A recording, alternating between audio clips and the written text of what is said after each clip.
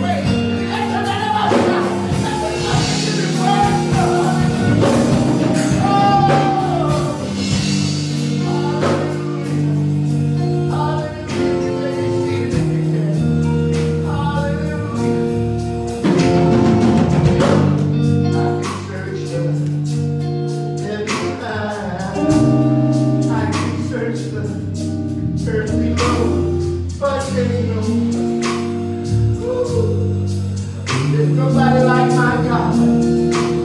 No one.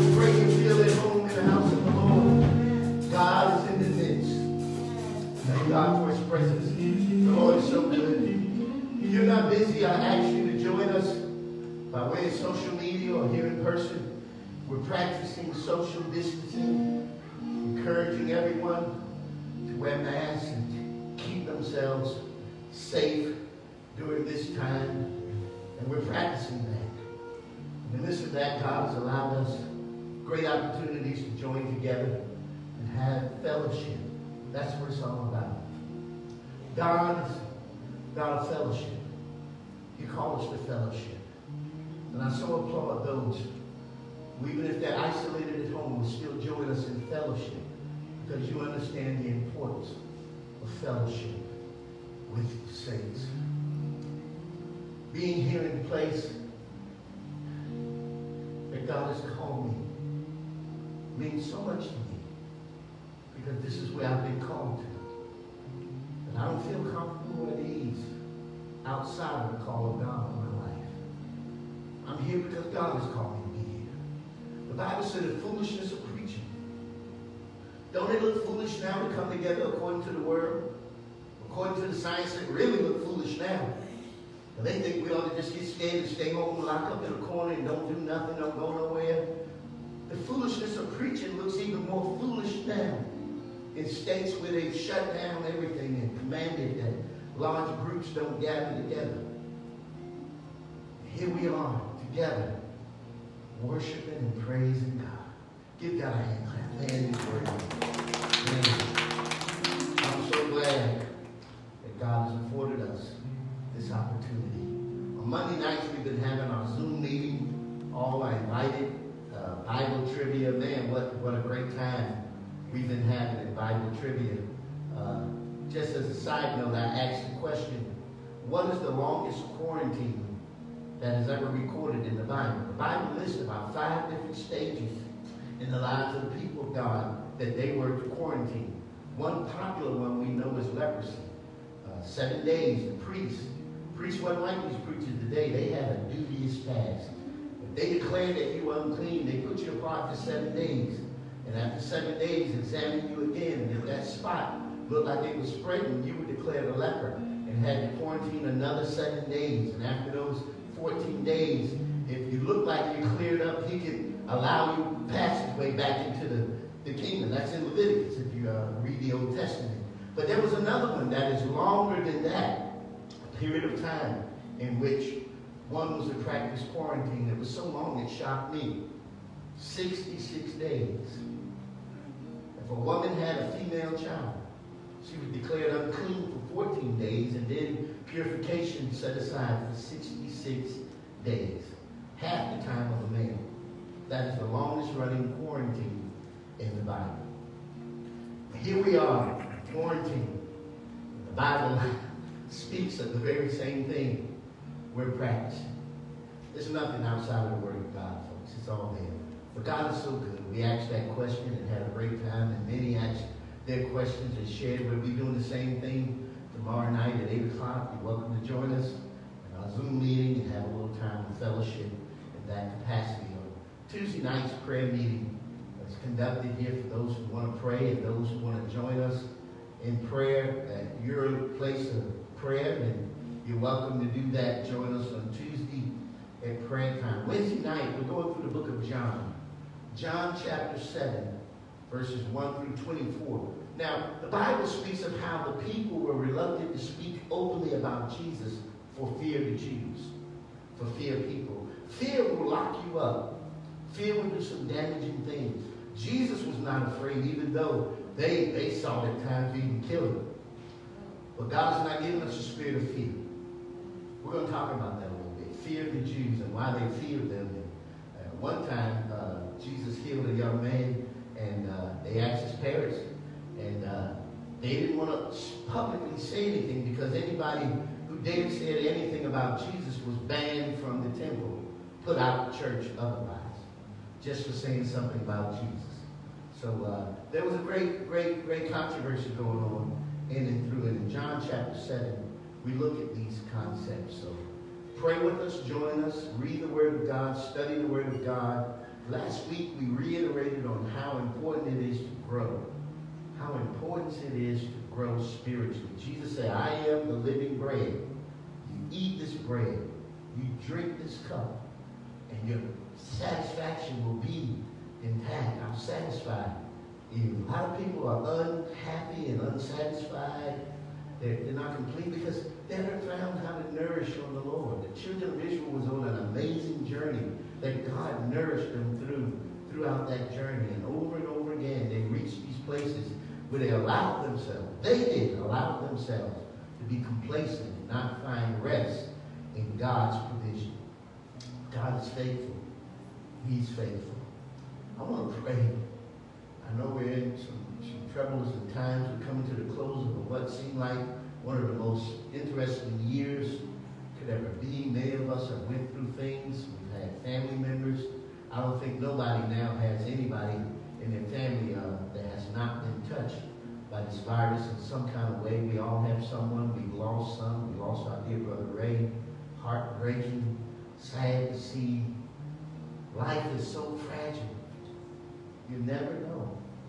And even though you might not ever catch the virus, you don't know what the next moment holds. You can leave out of here and somebody hit you in your car and you don't live no more. We got to live our life like it's on the edge. Because we never know when the Lord may call us in. And while you're sitting here, we are sitting in the midst of people who have real problems, real situations.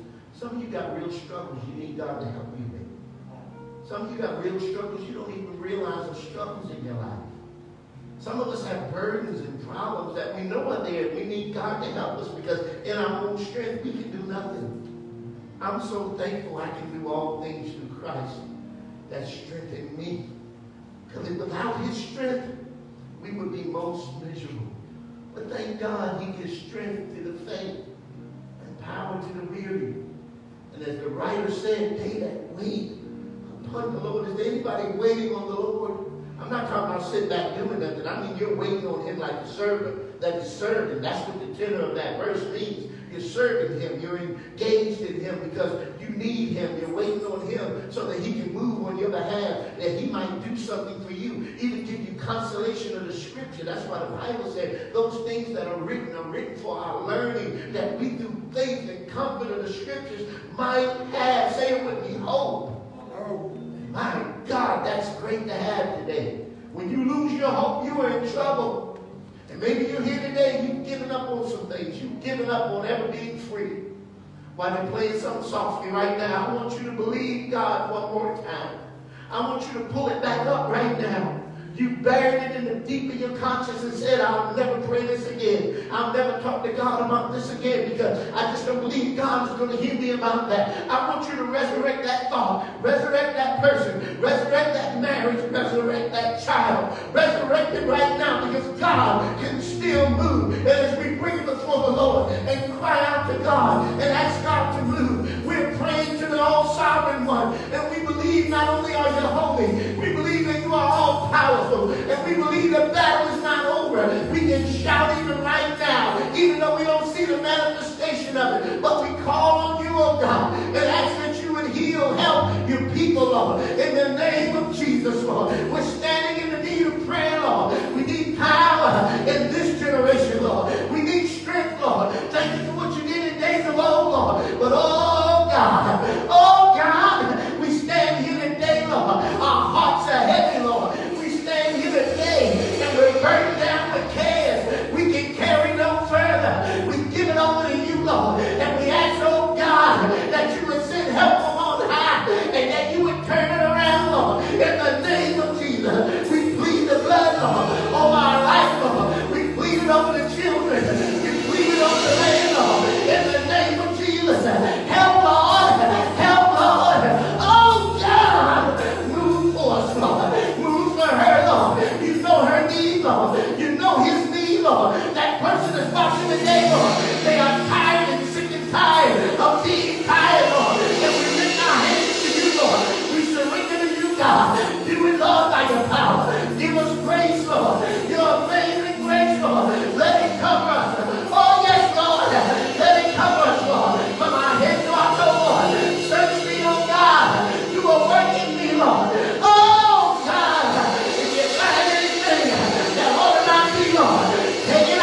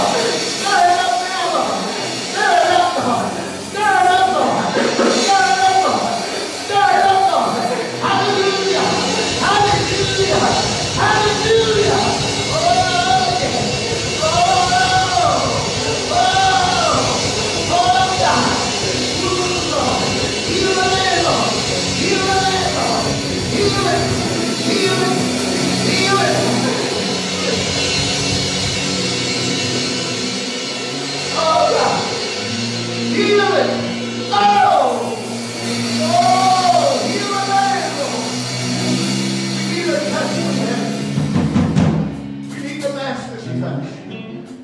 Lord, I pray when all is said and done, you would let us come forth as pure. Let us come forth holy, Lord. Let us come forth righteous, Lord. Bathed in the Spirit of God. Power to do your will. Power to represent you rightly in the earth. Oh, God, heal the land, Lord. The land needs healing. Somebody needs a fresh touch. Do it now. Bless your people everywhere. Every grieving heart. Touch it, Lord. And we'll be careful to give you the praise. We'll give you the praise. We'll give you the praise. We'll give you the glory. We'll give you the honor. Oh, weapon formed against me shall prosper. It won't work. No weapon formed against me shall prosper. It won't work. I will do what he said he would do. He's gonna stand by his word. He will come through. God will, hallelujah, what he said he would do. He will stand by his word. It won't work.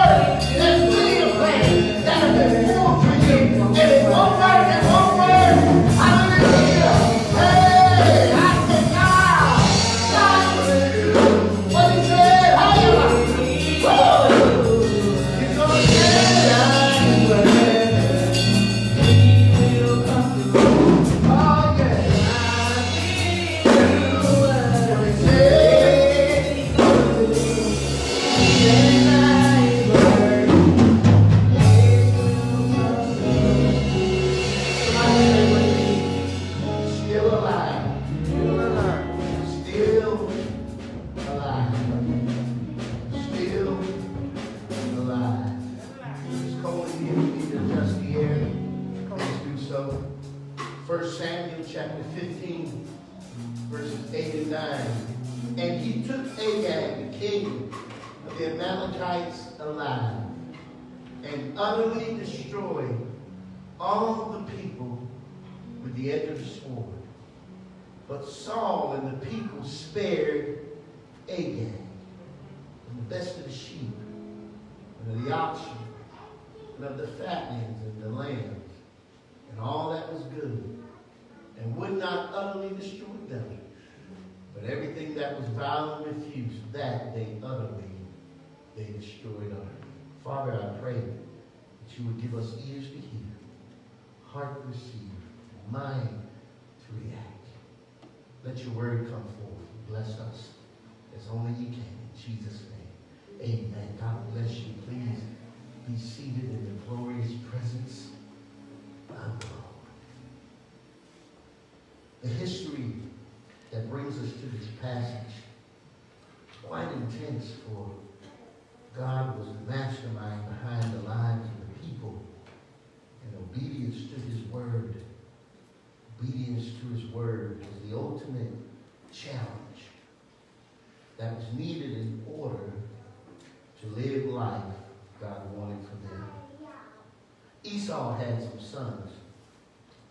His descendants waged war against the people of God. As they waged war against the people of God, something very interesting happened. Sin crept in, and the people came under attack. During their exodus, the exodus marks the account of God's people coming out of Egypt. That was Exodus, meaning coming out. When they crossed the Red Sea and came out of Egypt on their journey, they fell under attack. They fell under attack. And something very, very, very cowardly was done. The people that attacked them, they attacked them at their weakest point. And when they attacked them, they had no mercy on people that was handicapped, small, couldn't move as fast. They attacked them from the rear. They would travel in a caravan. And as they traveled in this amazing caravan, God's covering was over them. But they came under this attack. When they came under attack, Moses, who is now up in age, he orders Joshua to fight. Get some young men, y'all go fight the enemy off. I'm going to go up on the mountain. I'm going to pray for you. We live in a generation where a major disconnect has happened. Our young do not want to connect with the old. And the Bible says the old man know the way. The young man have the strength that the old man don't have. Moses is now interceding for them. And while he's interceding for them, as long as his hands are lifted up, there's a glorious victory they're going to encounter. In Exodus chapter 17, verse 11, as Moses held up his hand, Israel prevails. But his hands got heavy, and I don't know about you, but in this journey sometimes this thing gets heavy. And the weight of it fell down on him. His hands begin to come down. I don't know why people always expect leaders to be on the up. But every now and then we need somebody that would help hold. Look at somebody and ask them, will you help hold me up? Oh, yeah. Would you help hold me up? People are easy to talk, but I need somebody that would help hold me up. The Bible says they began to hold his hands up, one on one side and one on the other, Aaron and Hur. And as they held his hands up, they kept fighting and win. And the critical thing in order to get victory was that there had to be total surrender to the Lord. And the hands lifted up, I always told you, is a symbolic gesture that I'm surrendering to the Lord. Because it's in the best hands when it's in, I like that. The Lord gave me that. It's in the best hands when it's in his hands. So they got the victory that God promised them. And they got it. And God told them, I'm going to deal with this later on.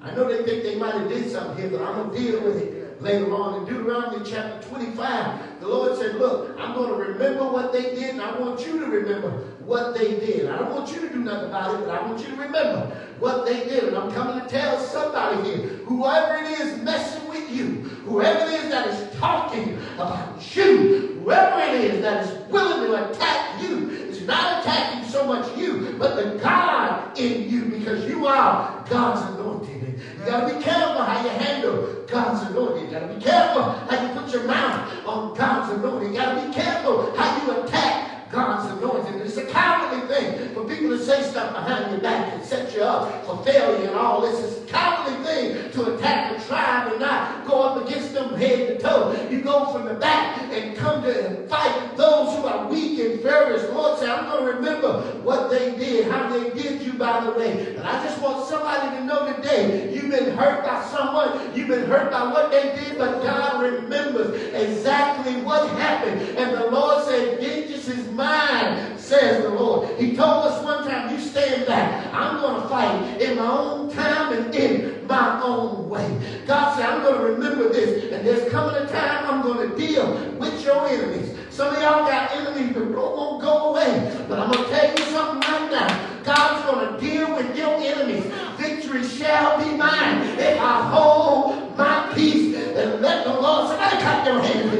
Lord fight my battle. Somebody holler, I'm going to let the Lord fight for me. I'm not going to call nobody. I'm going to move. I'm going to wait on the Lord.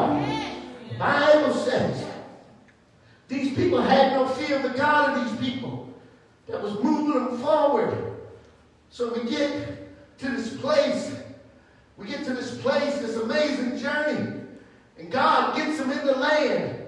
And God prospers them just like he said. Israel got in a place where they said they wanted a king. So God allowed the people's choice. Somebody say the people's choice. The people's choice was a man named Saul. He was tall. He looked the part. He had big, broad shoulders. He had the look, but he didn't have the character.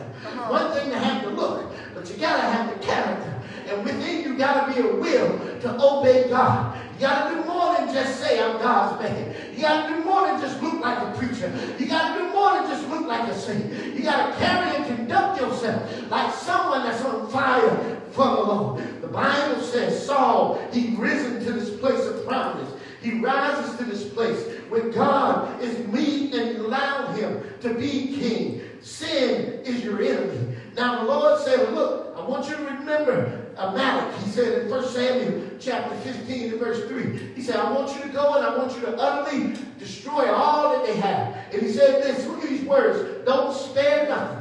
Don't hold back nothing. I want you to get it all. Infant, suckling, I want you to deal with him. I want you to deal with him. And the Bible says, Saul, he goes out on his journey. But how do you explain the justice of God in wiping out these folks? And I'm telling you, there's something about the justice of God that moves in a way we quite can't understand. Because we love to paint the picture of God as this loving God. But there is a vengeance in God. There's a wrath of God. And the Bible says it's a fearful thing to fall in the hands of an angry God. It's not good to fall in the hands. If you don't believe me, ask Sodom and Gomorrah. If you don't believe me, ask those two, Ananias and Sapphira, that thought they could lie to God and get away with it. And they felt the judgment of God. I know we preach about the love of God and God so loved everybody. But there's a part of God we don't want to talk about because it's so fierce and his wrath comes with such vengeance and such force. We can't deny it, that God is moving. A lot of times they said it was an act of nature that was moving, but really God was judging the land. God was burning up the land. God was charring the land. He flooded the land. He did all kinds of things to show his anger. At one time he opened up the earth and sucked up people, just dried up in there. Just dried up because God, he gets tired after a while. He lets you get away only so much. But then after a while, God said, you know what? I got to show them. I am God. I'm not the toy at Toys R Us. Don't play with me. Play with your toy. Don't play with it. Somebody hear what I'm saying today. The Lord said, look, I want you to go. Don't spare anything. It's a dangerous thing when Saul decides I'm not going to follow God. I'm not going to do what God said do. And the Bible says in verse 9 of 1Samuel 15 that Saul and the people spared Agag. That is not what God said. They took the best of the sheep and they wouldn't destroy it. Everything that was no good, they destroyed all that. But everything that looked good to the eye, somebody say your eyes will get you in trouble. They decided I was spared. I tell you what was going on in the heart of Saul. It was a dangerous thing. I got 3 points and I'm going to get on out of here. Saul, number one, he sought for a trophy. He sought a trophy like other kings sought. When other kings fought in battle, they would take the head of the person they dominated, the king, and put it on a pole and take it back to their land and stick it up. They would take the spoils of the land and splurge on them. They would build a monument to their victory. But this is not what God wanted. God said, do one thing one way. You better do it like God said. Everybody wants some kind of trophy that they've been to war. Y'all, you can't do it when God said, do one thing one way. You can't do it another way. Number two, he had a worldly eye. He had an eye for the world and its stuff. He was full of covetousness. He would have not looked on this any other way had he not had this covetous eye. And he looked in God, and regardless of the instruction, he went after it. And I don't know if there's somebody in here today. You think you need some kind of trophy in life. Look at what I did. And you got that covetous eye that feel like regardless of what God said, I'm going to do what I want to do. But there is a way, the Bible says, that seems right unto a man, but the end thereof are the ways of destruction. Foolish is the man that think he can go against God and against the ways of God.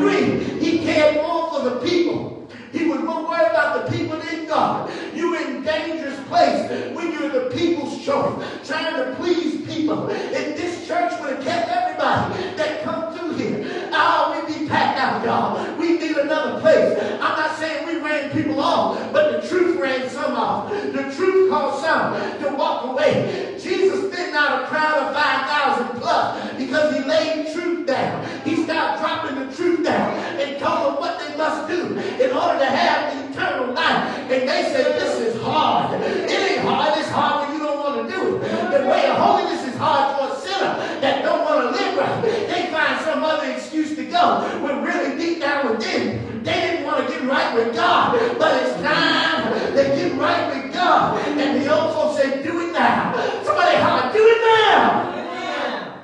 He cared more for the people. He's the people's choice, remember? And when you're the people's choice, there's things that's going to bother you. He was really in a war. He was in a war he didn't understand. In this Christian life, you are fighting sometimes what you don't understand. You're in a war with sin in your own life. This was the sin in his own life he had to deal with, y'all. Then he had to deal with the sin of his enemy. And then thirdly, the people that he was associated with. And these are dangerous areas. The way of a man are right in his own eyes, the Bible said. So you can't trust your own heart. The Bible said don't trust your heart. It's filthy, it's wicked. Who can know it? Only God can know it. You can't trust yourself. You got to trust God in his word, because your ways are not his ways. There is a way that seems right. A lot of us do what seems right, but it ain't right. You got to go by what God said. When you know the word of God said don't do it, and you're still trying to do it, you are at war with yourself until you come to grips to say, this is what God has said, and I'm going to fight this thing. I'm going to fight this thing. God said don't do it and don't go there. I'm not going to give in. It's a fight to the end. And if you're not fighting, the devil is going to win. If you don't fight the urge and to resist the sin that easily besets you, you're going to lose the battle. But oh, God will give you strength today. How many of y'all believe some strength coming down now? I believe God has given us power, Holy Ghost power, to win a war we couldn't win on our own. I believe God has given us power to fight a battle we could not fight on our own. The Bible says in 1 Peter chapter 2 and 11, dearly beloved, I beseech you. That word beseech me, and I beg of you, as strangers and pilgrims. Why? If you get familiar and act like you're friendly to the world is going to inundate all of its tactics on you. They're going to inundate all of its ways on you. So Peter said, here's my advice to you. I beg of you, as strangers and pilgrims passing through. I'm just on a journey, y'all. This world is not my home. Where I live, I love it, man. We got a nice oasis I enjoy, but I know this is only temporary. This home is not my home. I got a new home over in glory. I kind of feel like preaching, y'all. I got somewhere to go. After all this is over, I don't care how I die. I got somewhere to go. I'm on my way somewhere. Somebody look at somebody and tell them, I'm on my way to the kingdom land. I'm on my way. Clap your hands. I'm on my way.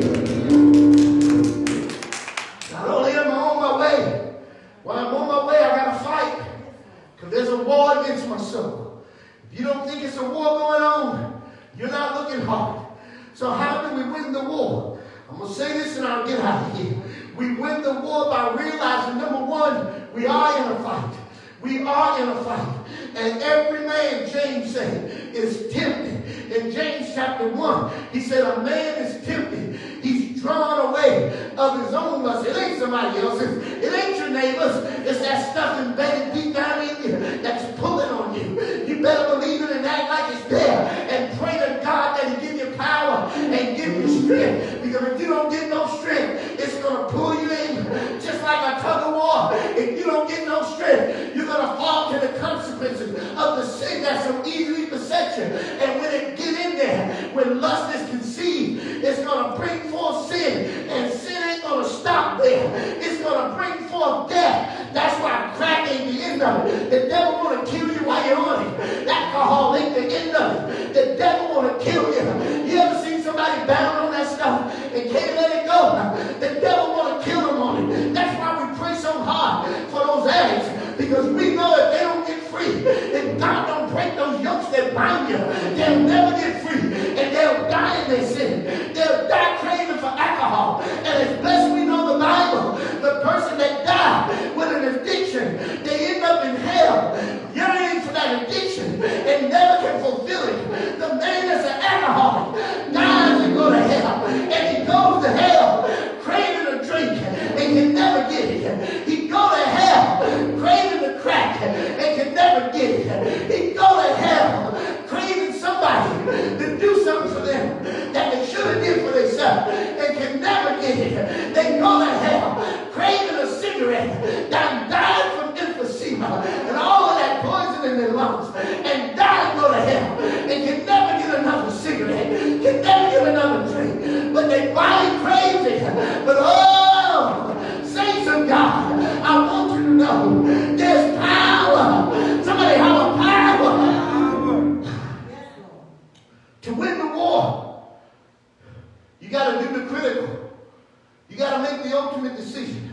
Job said in verse 1, in Job 31:1, he said, look, y'all, I made a covenant with my eyes. I did this now. Holy Ghost knew this. I made a covenant with my eyes. I agreed I'm not going to look at a woman and think the way I'm not supposed to think about my sister. I made this agreement with my eyes. I'm not going to look. In this day and age, it's hard not to see what you see, but you don't have to think wrong about what you see. It's hard not to see someone now. Folks don't want to put clothes on. They don't want to conduct themselves orderly. Men looking like I don't know what. Women looking like I don't know what. And you see it, but you know it's there. That don't mean you got to think on it. That don't mean you got to act on it. I worked in construction, and sometimes we would be working in public places, and some of those guys were so out of control that when a woman walked by, they would scream something derogatory. They would say something about parts of her body, and some of them, bless God, they would dress so poorly. They looked like a tramp. They looked like a whore. They looked like they wanted to. I know I can't get no help here today, but the Bible speaks. There is the attire of a harlot, and you conduct yourself like the kind of attention you're trying to attract. If you don't want garbage, then don't look like it. If you don't want nobody looking at you and saying something, don't go around looking all kind of sleazy and easy and weedy. Get some clothes on. Holiness becomes a house forever. Hallelujah. I'm not saying you got to go right here looking like a Quaker, like you some Amish with a 50-foot dress on and some shoes look like you came out of the woods. But I'm saying adorn yourself with holy clothes. Because some people can't control what they see. I know some people right now, I don't care what kind of boat they see, they go crazy. When they see a boat, their eyes get big. Bigger, the prettier, the better. When they see fish in the water, it's like a drug deal. You ain't got to be the one catching it. Somebody else can catch it. It excites them because they see it.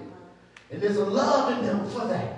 I'm trying to help you understand something that we can think about. Because when we see certain things that we see, we got to know that it's God and know that God is with us. But there's some things you see, you need to see and you need to cancel right away.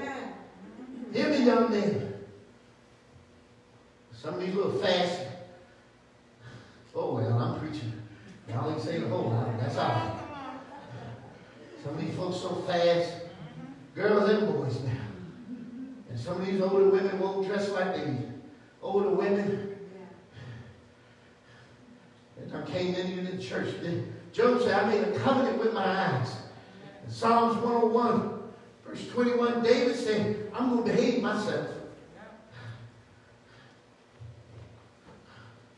David said, I'm going to behave myself. You notice he said, my daddy going to make me behave. You see that? See, we were raised, my daddy made us behave under his rule. But now you're under authority of God. You have to make a choice to behave yourself. God ain't going to make you do it. You got to choose to do it. It's very quiet. It's okay. You got to choose to do it. God ain't going to make you turn that stuff off.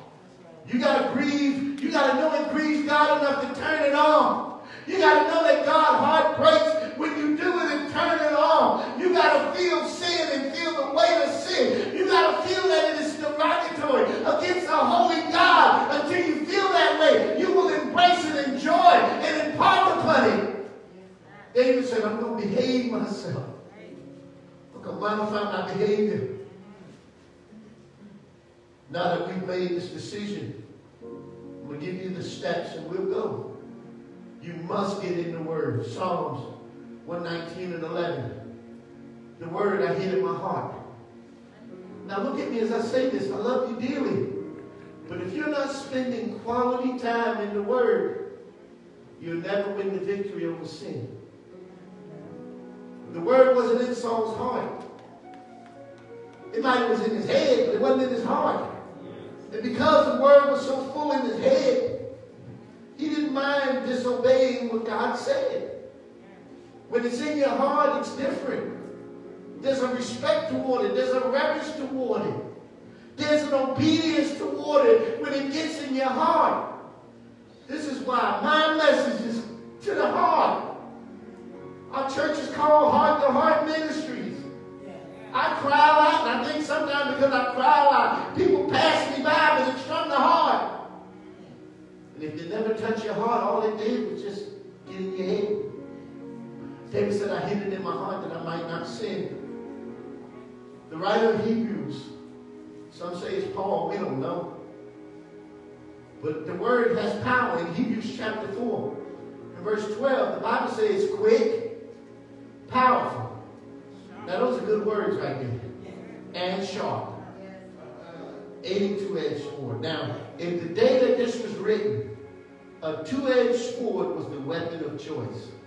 You know why? Whatever they miss coming down, they can catch it coming back up. A two-edged sword. So the writer says the word is quick and powerful, sharper than any two-edged sword. Now, here's the important part that connects us spiritually. Piercing even to the dividing asunder of the soul and spirit, of the joints and marrow, and is a discerner of the thoughts and intents of the heart. Let me say something here. There can be no escape from the penetrating, searching application of the Word of God. If you're not going to get in the Word, you're not going to master sin.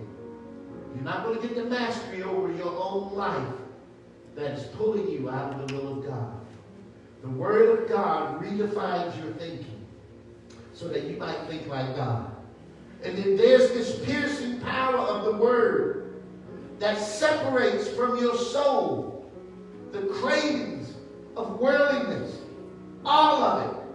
There is this continual apply of the Word that separates from your soul. So what the Word does, it gets in there. And where pornography and all of those other addictions have tied themselves soulishly to you, it puts a wedge in there. See, some of us said, I'm going to stop and couldn't stop. But when God got in there, He gave you power to stop. I quit smoking crack so many times, y'all. I know what I'm talking about. There was a soul tied to that crack. That stuff tasted so good to me. I would spend all my money and then get shamed. I spent all my money. I was soulish tied to it. I never told you, some of you, maybe you never heard it, I'll tell you. I was so hooked on it so bad, I was dysfunctional. I would give my mother my money so that I would not spend it on crack. And I knew if I had money in my hand, the crack dealer was going to get it. One day I gave my mother enough money. I said I was going to keep this part aside, and this is what I'm going to smoke up. Somebody knows what I'm talking about here. And I gave her the rest of my money. I was so addicted to this stuff that by the time I ran out of the money I had reserved, I started sitting on the other side of the room thinking about my money my mother had in her room while she was asleep. And I'm thinking, I want more crack. I'd already spent the money I had aside for it, but I was so hooked on sin, so hooked on my drugs, that I said I'll do whatever I can to get more crack. My mother lived in a house. She had drug addict sons, and I was one of them, the ringleader of them, in the house. I go in her room while she got my money, and I'm going to get my money to get more crack because I'm not separated from this stuff. The love for it is pulling me in a direction I don't even want to go, but I had no control. Somebody need to hear my testimony today. I go in that room. My mother is laying there sleeping. My mother lived by herself for a long time. So she had a gun under under her pillow. She felt more comfortable with a light on and a gun. That's the way she slept. So I knew I had to be cool and calm if I'm going to get in here to get my money. Her bed was up against the wall. Her pocketbook was on the other side of her. And I go in there, cracked out, dragged down on crack. I get a broom, I'm going to pull her pocketbook up, and I'm going to get my money and go get more dough. When I go in there and I get the broom, and I lift it up for the pocketbook to slide down, because that's how simple I was. I hit the wall, the ceiling, and the ceiling woke her up, and she came from under the pillow with the gun, almost shot the drug addict's son. She looked at me and screamed, "Michael!" It was then I realized I got a problem. It was then, Sister Nell, I realized God's got to help me. I sat that thing down and went around and sat down that night. It was about 2, 3 in the morning. I could not go to sleep. I was so messed up.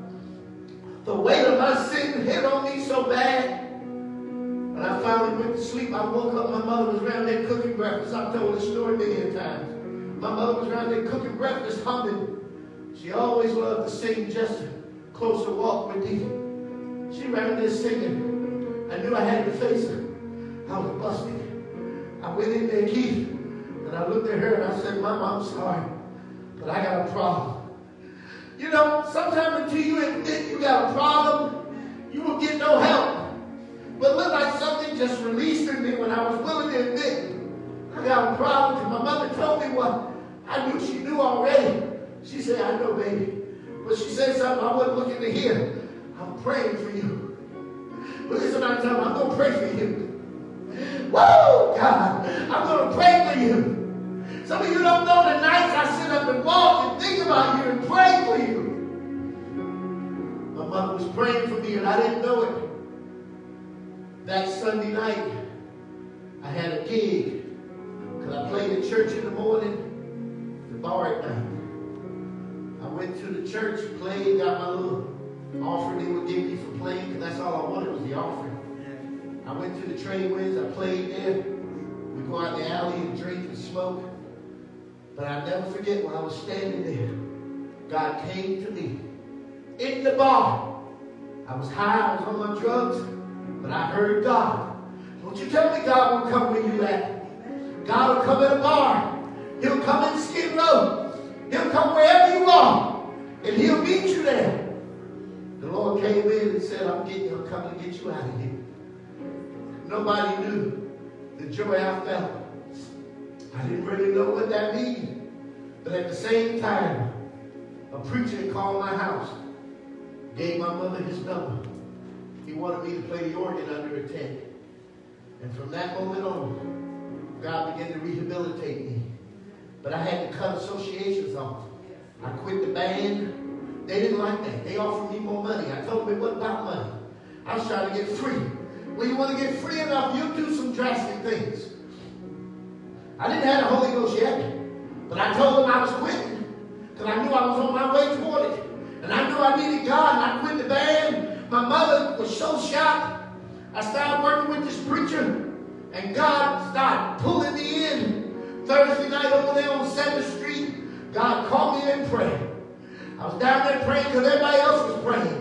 But God saw something in me. He knew I would be here 30-something years later, standing up, declaring to somebody the goodness of the Lord. God saved me. God rehabilitated me. He took the drug taste. I didn't go to rehab. I went on my knees in prayer, and God took it all away. The same drug dealer that stood on the corner, when he saw me coming, he would go to reaching for it because he knew what I was coming for. He was shocked when I kept going. The Holy Ghost will give you power to keep going. Holy Ghost gave me power. I was shocked. I kept going. Because usually I stopped. Even if I didn't have money, because I was good enough, they would give me some on credit. I kept going. Then I noticed the next time I kept going. Then I noticed I didn't want it no more. I put cigarettes down. I used to smoke a pack of Newports a day. That was the cigarette, Newport Shorts. I used to tell a pack and a half a day, a pack a day, definite. God took it away. I just stopped. cold turkey. God took it away.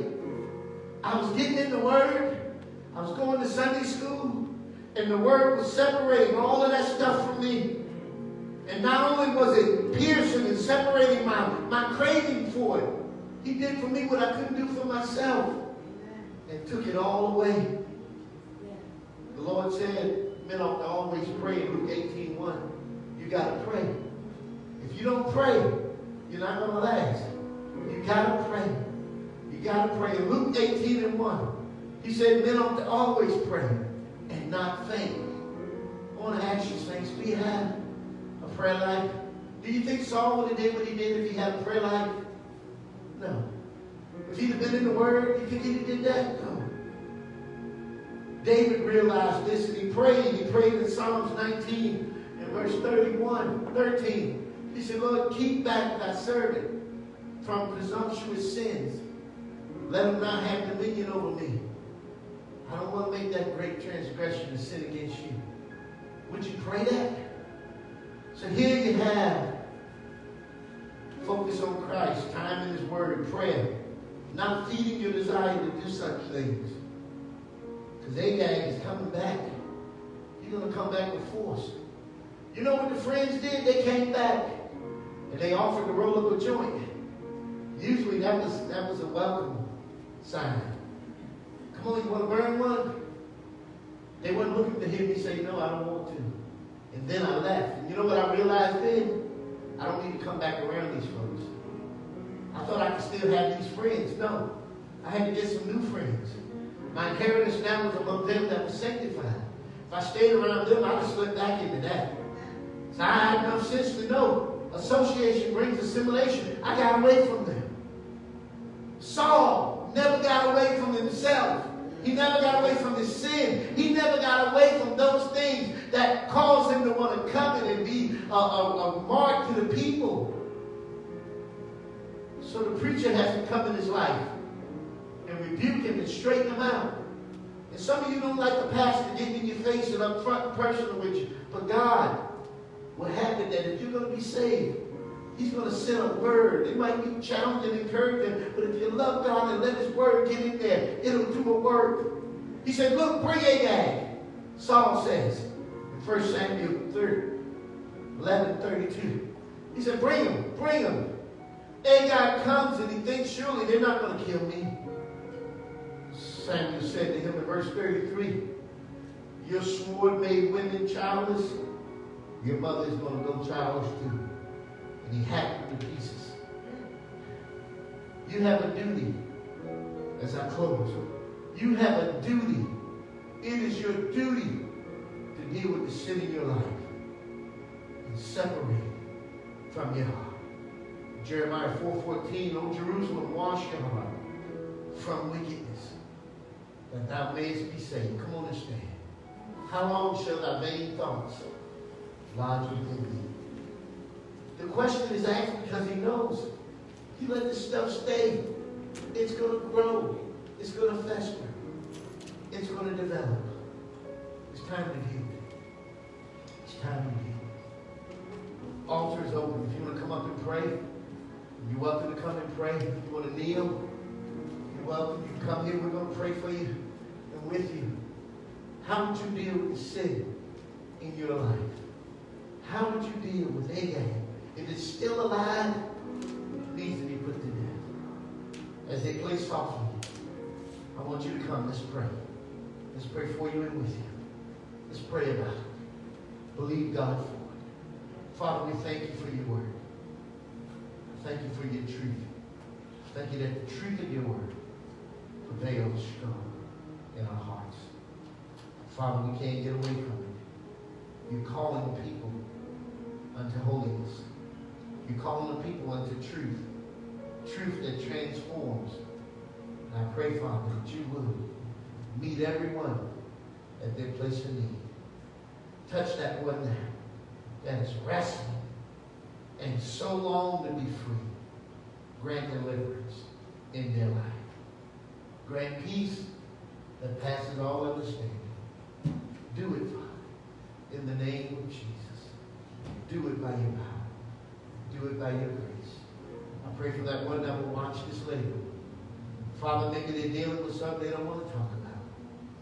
Maybe they're dealing with something so vile and so vast, and yet wonder, can they ever be free? Father, I thank you. You've given me a testimony. So many times I long to be free of that plague, that disease. My sin was just so grievous. But I thank you, Lord, that you, in your grace, you did a marvelous work. You took that habit away. There's others in this room that will say, God, you are great. You took it away from us, and we thank you. I thank you that you're working on us for that situation that's even right now. And as we lift it up to you, Father, thank you for it. Thank you for deliverance. Thank you for victory. We're going to get in the Word. We're going to pray. We're going to fight this thing together. I'm going to encourage my brother and my sister to fight. I'm going to encourage you to pray like never before. I'm going to encourage you to read the Word of God. Let it get in your heart. Meditate on it. Think on it. Apply it in everyday life. Father, when all is said and done, we will give you the praise, give you the glory, give you the honor. In Jesus' name. Hallelujah. Bless your name, Lord. You know. Oh, bless his name. Hallelujah. Oh, bless his name. You may be seated. Hallelujah. You know my name. Hallelujah. He knows you. He knows where you are. And the beauty of God is He'll walk and talk with you and go with you wherever you need him to go. He's a blessing. He's an encouragement. The Lord bless you. The Lord cause his face to shine upon you. God bless you out there in media land. We love you. We're praying for you. We ask that you pray for us. We're in this thing together. We're family. We're family. I'm your brother. You're my brothers and my sisters. And we are the family of God. One thing about family. Family has issues, but we stick together. Family has struggles and trials, but we stick together. And we pray one for another. We encourage each other. And we believe that God is going to keep and preserve the family. He's going to have a church. He's going to have a people. Give God a hand clap. God bless you today. We're going home today, but we're going home another way. God bless you. We love you. Let's pray one for another. Be praying for our brothers and sisters everywhere. Those of you who can join us tomorrow. Bible trivia. Oh, what a great time we have. You're welcome to gather your questions and share them with us as we will gather ours and share them with you. God bless you.